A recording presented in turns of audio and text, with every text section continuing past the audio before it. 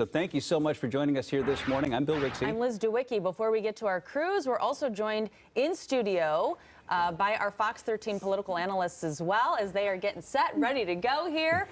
So thanks so much for joining us. All right, so it's good to have you both this morning. So let's start with some of your thoughts on last night's result. It was not the red wave that we anticipated. Well, it was much less than the red wave. I mean, it was a nice night for Kathy.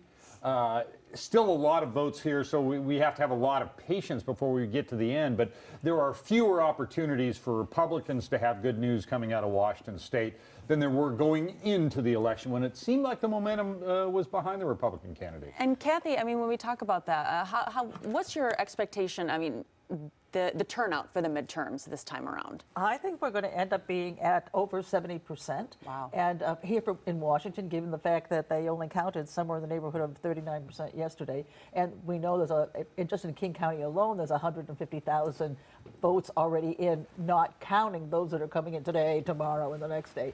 So I'm going to say you're going to see that up to about 70. I think I have a bet with Randy that it's going to be at 76%. Was that the bet going in? Yep. Mm-hmm. Wow. Okay. Yeah, I thought 72%, and that's one of the things that's still up in the air is where are those votes out? I mean, who voted late? Who put it in the drop box on the last day? Because that's what we're going to be counting over the next 2 days. Typically, which party does that favor, the late mail-in vote? You know, when I started in this business way back in the last century, you know, Republicans always had the late absentees. Then it went to the Democrats.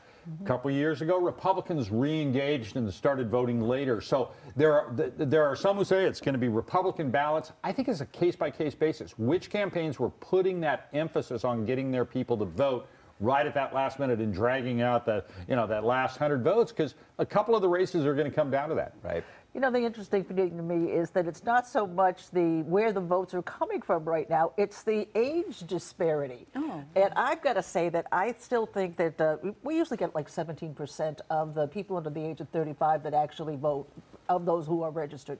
But the fact is that they weren't in terms of what we saw yesterday. It's very highly skewed to older people, and that's usually something that happens in local races, but not necessarily when you get to midterms and such. Were you surprised by that? I am. Yeah.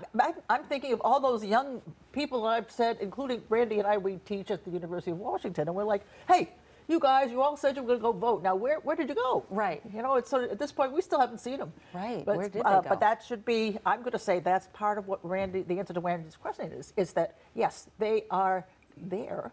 They are late. One thing we know about students is they don't do anything until you nag them 8 times. We're procrastinators. That's it. That's right. We have a lot more to cover on elections this morning.